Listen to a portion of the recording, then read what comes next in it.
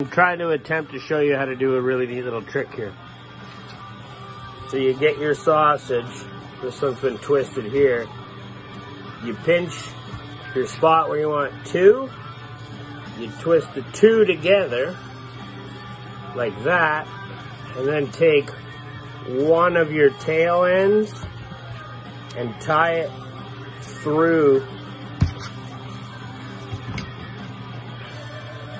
and you have a tied link and it won't come undone. And then you just skip down to the next ones, squish them, twist it, and then take your longer end and go through the hole again.